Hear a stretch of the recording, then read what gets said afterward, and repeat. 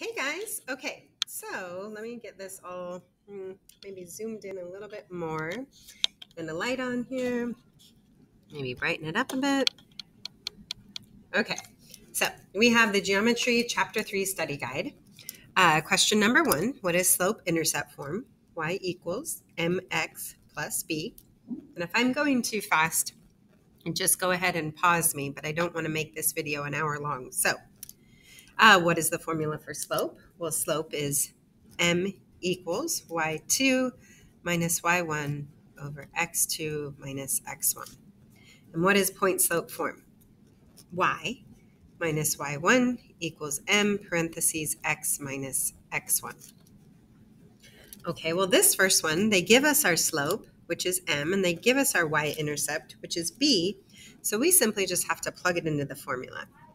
Our slope, negative 1/2 x minus 5, all right, because this is our m, our slope, and our b, our y-intercept.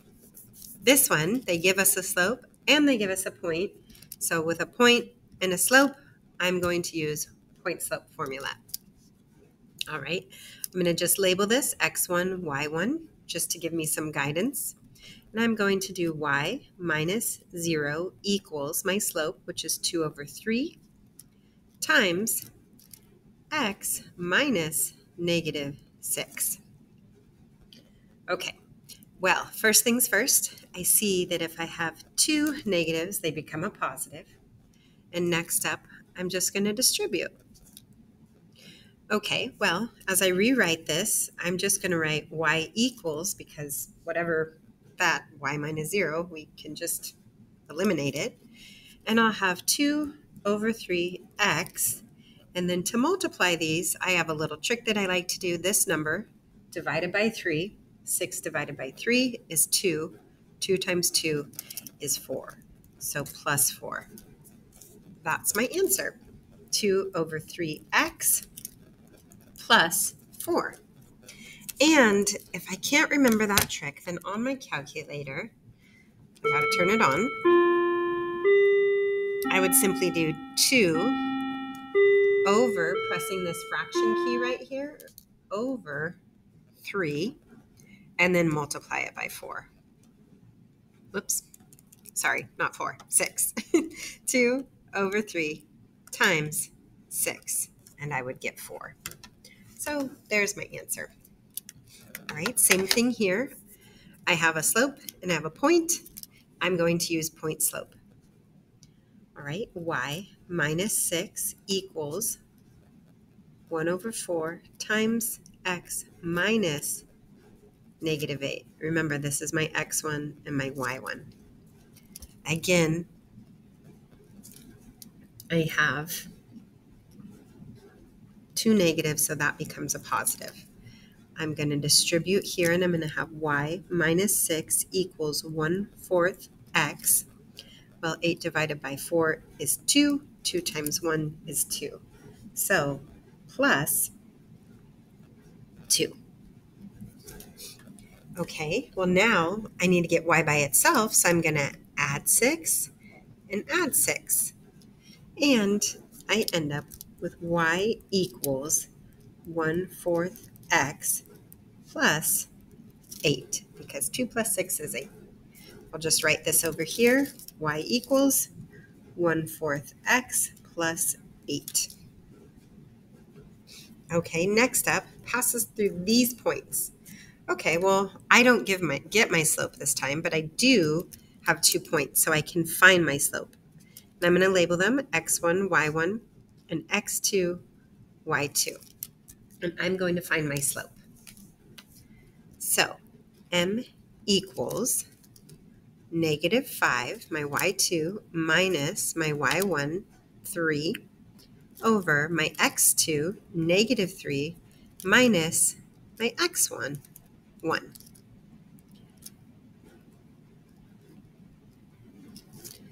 Negative 5 minus 3 is negative 8. Negative 3 minus 1 is negative 4. When I have two negatives like that, it becomes a positive, and 8 divided by 4 is 2.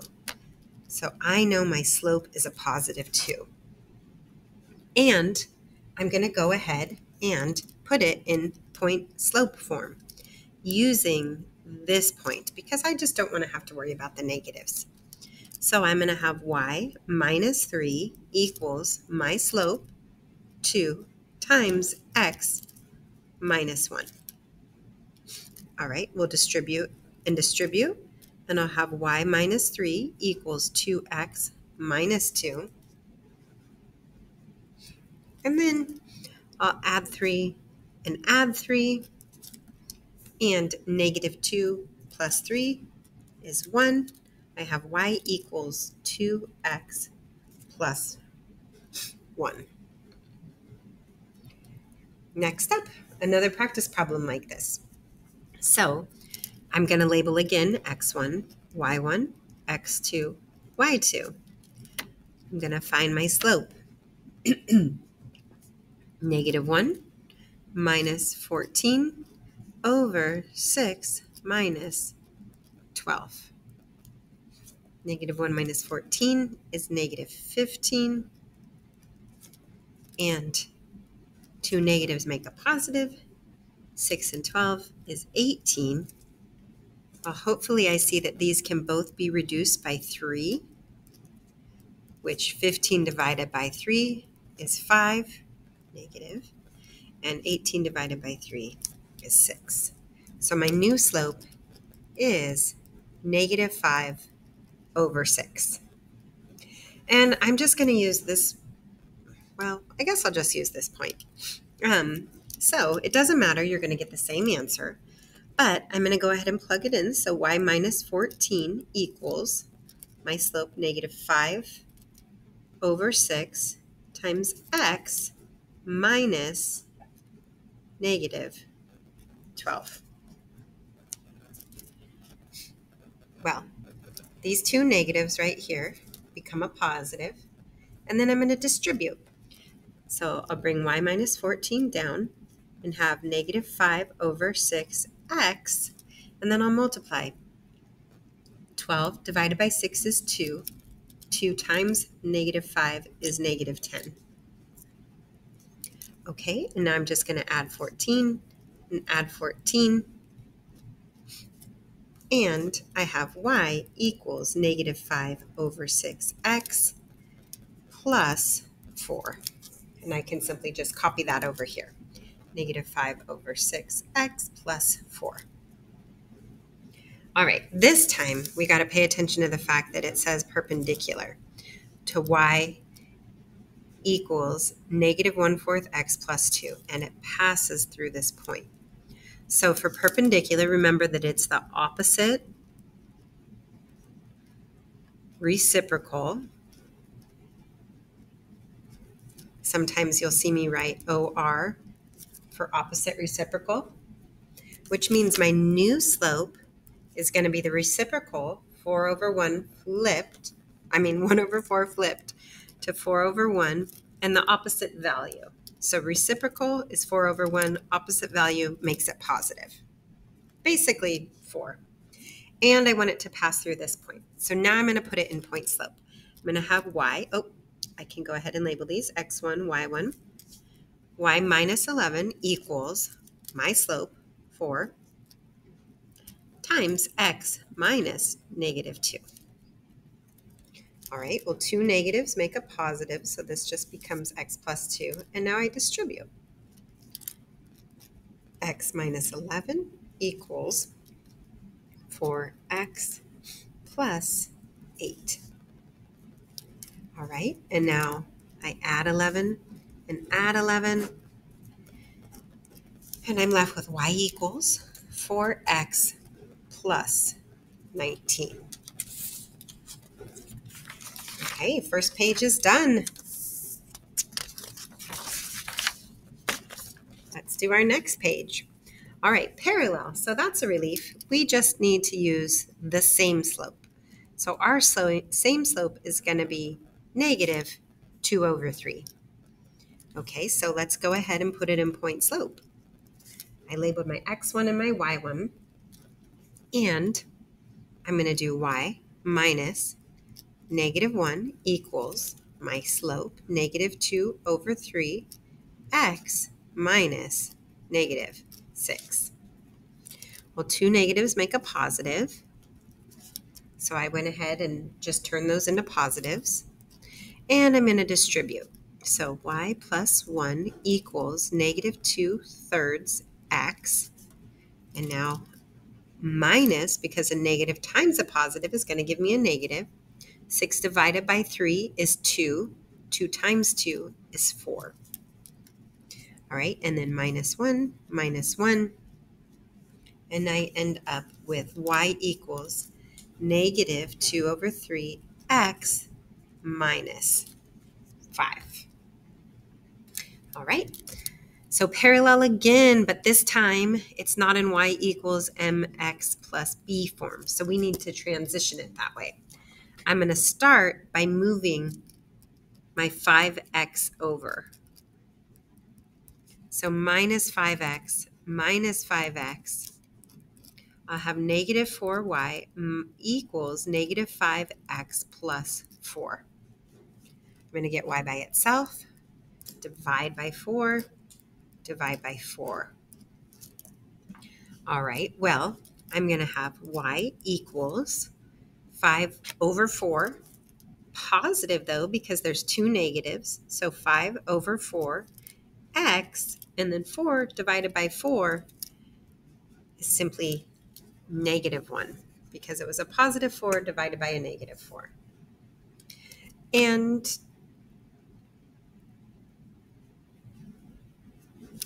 that is my new slope. All right, so now I know my new slope is 5 over 4. I need to take that new slope and use this point and put it into the equation.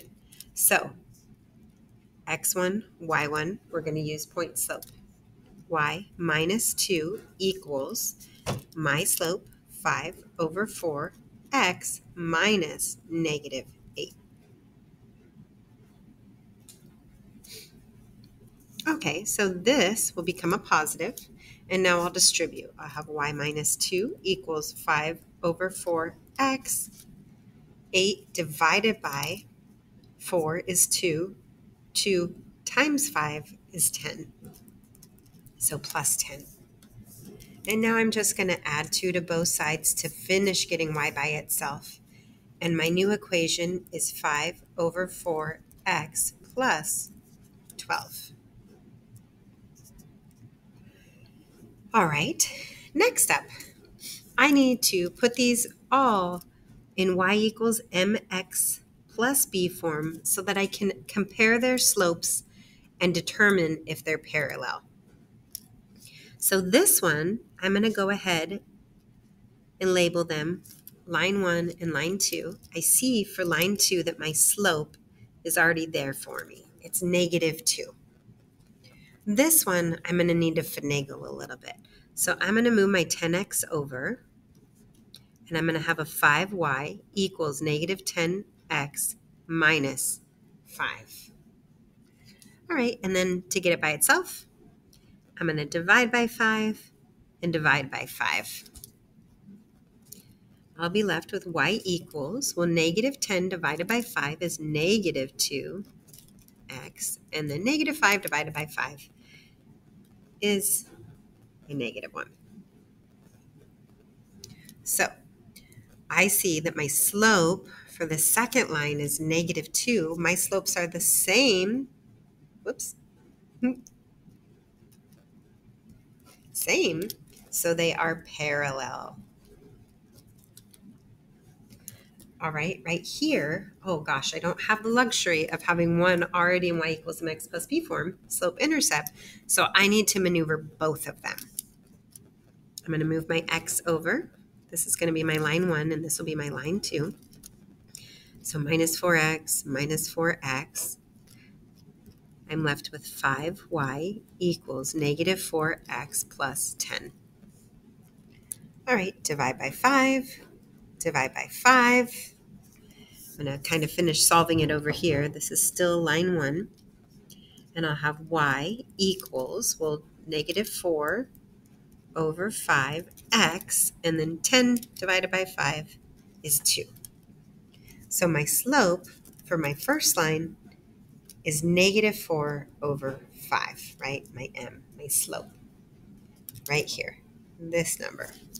For my second line, I'll go ahead and subtract 5x, and end up with -5y equals -5x plus 28. Okay, well, I'm going to divide by -5 and divide by -5. And I'll see, here, let's kind of running out of room here. I'll see that y equals, well, -5 divided by 5 is 1. And 28 and -5, you can't really divide, so minus 28/5. Okay, so my slope for this line is 1. I have -4/5 and 1. There's nothing alike here, so they are neither. They are not perpendicular, and they are not parallel. Okay, that's good to know. Let's get to our next line. Well, here we have line 1 and line 2. Yay, they gave us a slope for line 2. We don't have to sort it out. So I know that for line 2, my slope is -3. Now let's go ahead and solve for line 1. Just because I've been running out of space, I'm going to move it over here. So I'm going to have x minus 3y equals 15. I'll subtract x. -3y equals -x plus 15. Okay, well, I'm going to divide by -3 and divide by -3 and have y equals, well, here's a 1 that we don't always necessarily write, and a negative and a negative. So a positive 1/3 x, and then 5 divided by -15 divided by -3 is -5. So I now know my slope of this line equals positive 1/3. Well, this is -3 and positive 1/3. Those are opposite reciprocals, so the lines are perpendicular.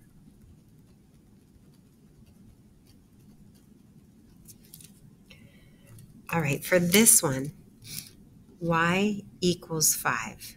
We go to our y-axis, which is right here, and plot 5.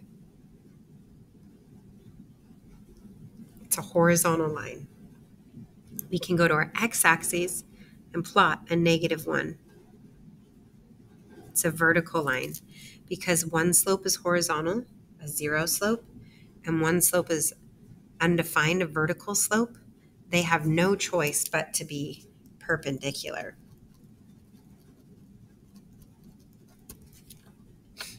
Okay. Now, graphing the following lines. I always start with my y-intercept, so I look and see that that's a positive 1. It's my y-intercept, so it's on the y-axis. I plot that point. And then I look here and I see, oh, -2/3. So I know that my slope, if it's negative, is going to go in a downward direction.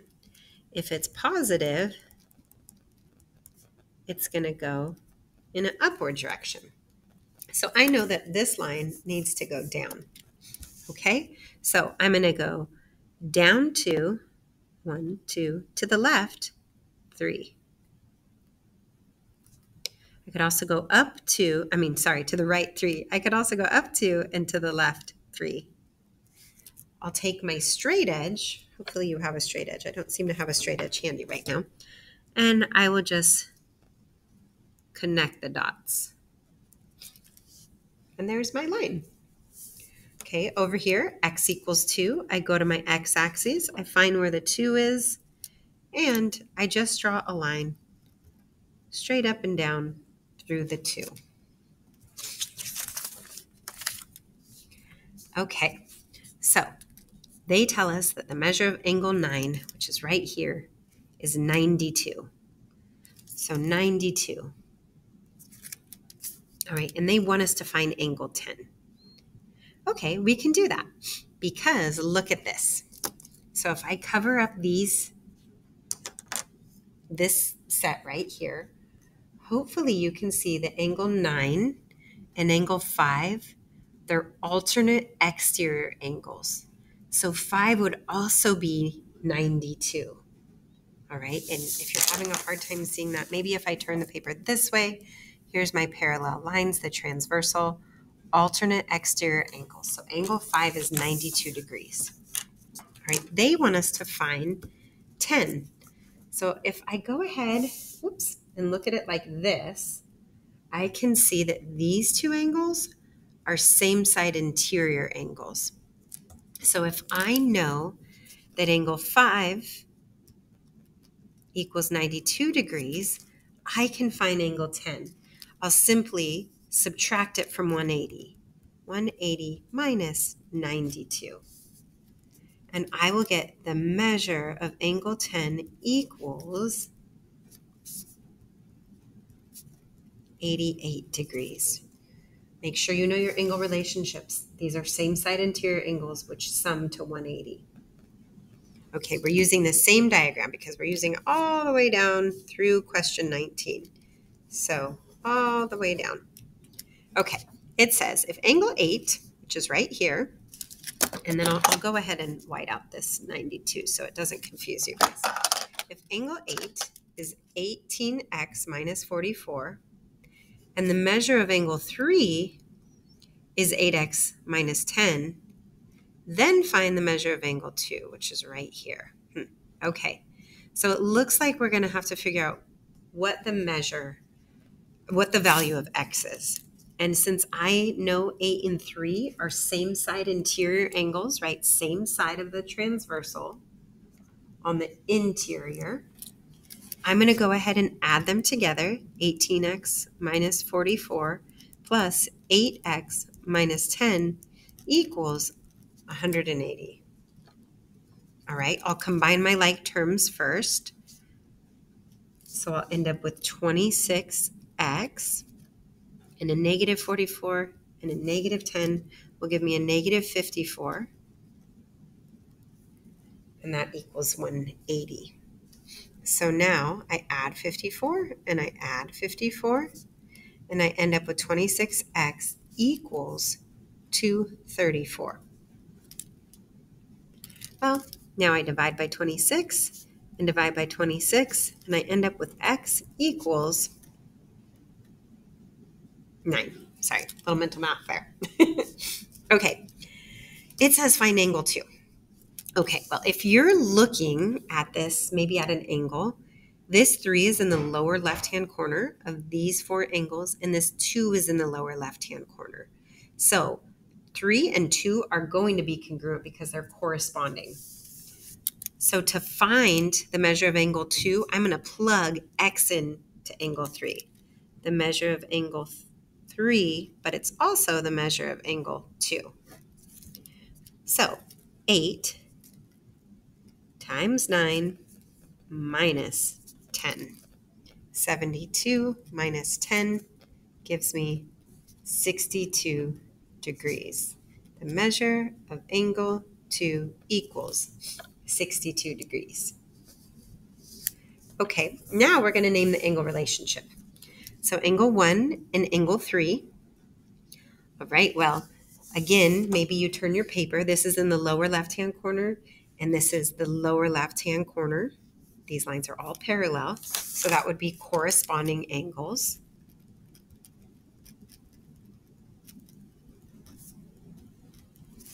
Okay, and then 9 and 6, those are, 9 and 6 are vertical angles.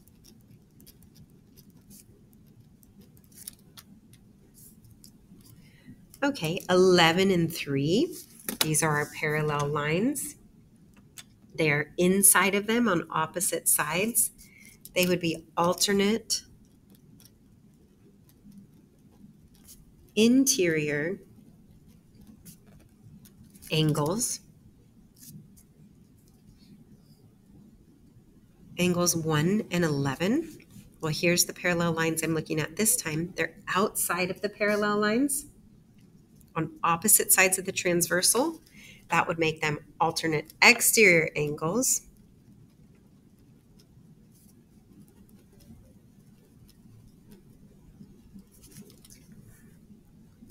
And then lastly, 7 and 12. Well, they're not corresponding because they're not in matchy-matchy locations. They're not vertical. Well, you go through the list and you'll find there's no relation. So, none. Okay, still referring to the same example, which I apologize. Hopefully you have your study guide because I think if I zoom out too much, you won't be able to see. We're talking about angle 4 and 6. So here's angle 4, here's angle 6. The lines that they are touching right here are lines A and line C. So A and C would be parallel. And 4 and 6, they're in matchy-matchy locations. Lower left-hand corner, lower left-hand corner. Converse of corresponding angles, CA. Okay, converse because we're trying to prove the lines parallel. Okay, so let's look up here. 4 and 8, the two lines they're touching that could possibly be parallel are lines A and lines B. And 4 and 8, their angle relationship, they're on the outside of the parallel lines on opposite sides of the transversal, would be converse of alternate exterior angles. And I'm just shortening it with letters for now. Okay, you can do the same thing. 10 and 3. Here's angle 10. Here's angle 3. All right, the parallel lines we're talking about are A and C. 10 is touching A, 3 is touching C. So A is parallel to C. And the justification would be that these are on the inside of my parallel lines on opposite sides. So converse of alternate opposite sides interior inside my parallel lines angles. And lastly, for the converse, angle 10 and angle 5. Well, they are both touching lines A and B, so we would say A is parallel to B. And the justification would be if they add to 180, converse of same side interior angles. Okay, well, let's look at this one. This is the triangle angle sum theorem. We know that all three of these angles add to 180.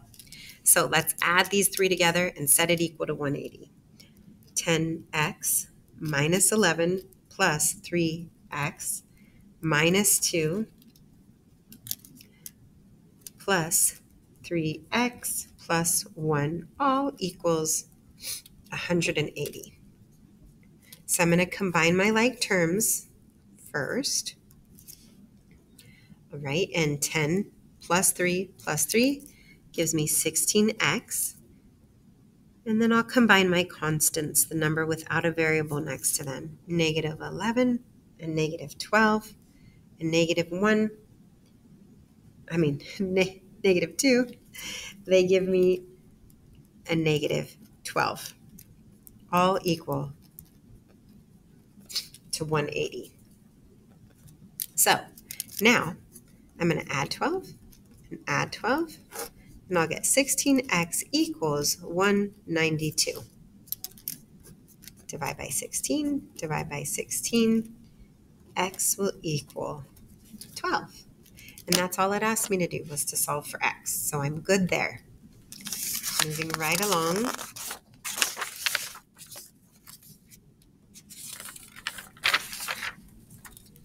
Okay, so remember, these are my remote interior angles, and they sum or add to this exterior angle. So to solve for x, I'm going to do 11x minus 1 plus 20x minus 3 equals 151. All right, and I'm going to combine my like terms. 31x, -1 and -3, or -4, equals 151. Add 4 and add 4. 31x equals 155. Divide by 31, divide by 31. X equals 5. Okay, so here's where things start to get a little kind of confusing.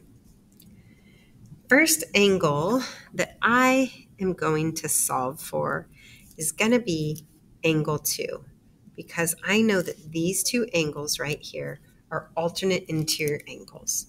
So this angle is going to be 52 degrees, and I'll put alternate interior angles right here. Maybe that will help. Okay, next up, so I'll go ahead and write 52. I can solve for angle 1. For angle 1, I'm going to do 180 because these two angles make up a straight line. So 180 minus 52, and I will get 128. So I know that that's a linear pair, and that together they make 180. Okay, so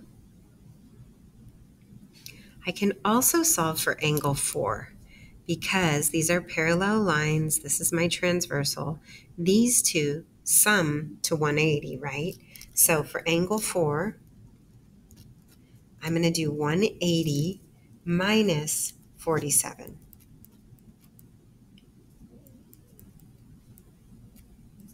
And that equals 133 degrees. So 133 degrees. Okay. For angle 3, and here I could write same side interior, right? Because these were same side interior angles. For 33, hopefully I can see this is my transversal, and these two angles are alternate interior angles. So 3 has no choice but to be 47 degrees, and that's alternate interior angles. So 47 degrees. In angle 5, hopefully, we can see it in a couple ways. We can see that these two angles and angle 5 make up a triangle, which is 180 degrees, or these three angles make up a straight line, which is 180 degrees. Either way, I'm subtracting 52 and 47 from 180. And I get 81 degrees. Okay, moving right along. First, I can see right here, angle 5. That's the first one that when I look at, I want to solve for because I know that this is 90. I know that's 44, and well, these three angles make a triangle. So for angle 5, I'm going to do 180 minus 90 minus 44, and that will give me 46 degrees. Then hopefully I can see that angle 5 and angle 4, they're inside our parallel lines here, right? And here's the transversal that cuts through. I can see that they're alternate interior angles. So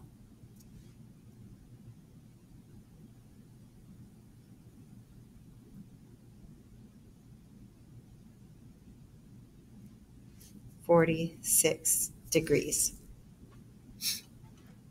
Okay, and then hopefully, if I'm looking at this transversal, I can see that angle 3 and 44, they're alternate interior angles. I'll write this right here, alternate interior angles for both of these. So that's 44 degrees. And then hopefully I can see that angle 1 and angle 3, they're vertical angles. So I know, oh wait, whoops, sorry, I did that wrong. Not 1 and 3, those aren't vertical angles. There's a thing coming through them. Angle 4 and angle 2 are vertical angles. So since I know the angle 4 is 46, then I know that angle 2 is 46 as well. And lastly, angle 1, well, if I know the angle 4, sorry, you got to kind of ignore this one. I'm looking at this line right here, this line right here. If I know that angle 4 equals 46, I can simply do 180 for this whole line, 180 minus 46, and I will get 134 degrees. They're a linear pair. Okay, we're almost there, guys. Hour-long video. Well, these are alternate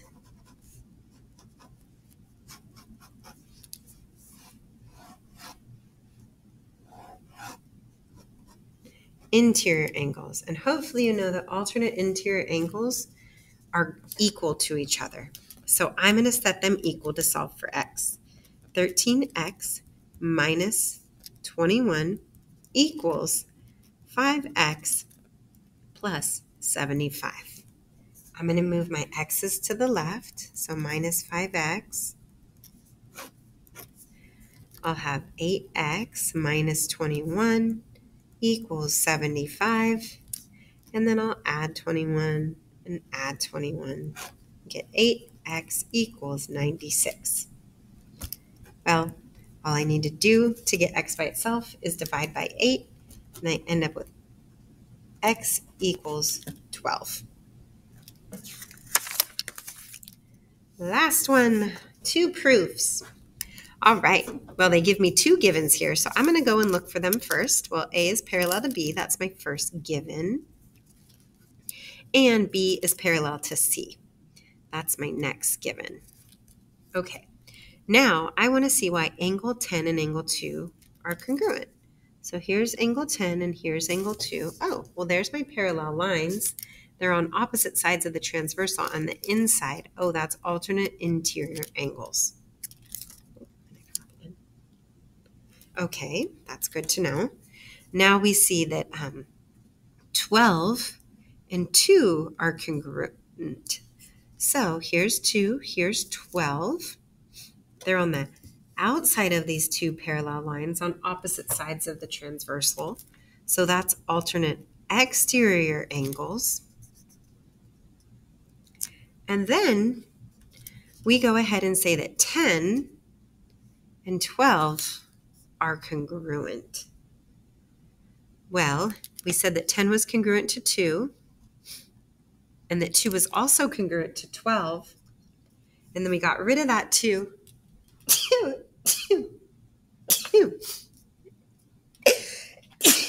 Excuse me. And said that 10 is congruent to 2. Well, that, my friends, would be the transitive property, like those ballerinas we talked about. Okay. Well, if we want to say that A is parallel to C, we want to look back at this last relationship, 10 and 12. If we turn our paper sideways, maybe you'll see that this is in the lower left-hand corner and this is in the lower left-hand corner, meaning that they're corresponding angles. But because we're trying to prove these congruent, you're going to go ahead and say converse of corresponding angles. All right, because converse, we're trying to prove them parallel. So next up, L is parallel to M. We're going to write given. And then line X bisects angle ABC, given. So here is angle ABC. Line X comes through and bisects. So I have a congruent angle here and here. All right, well, angle 1 and angle 3, those are congruent because they're corresponding angles.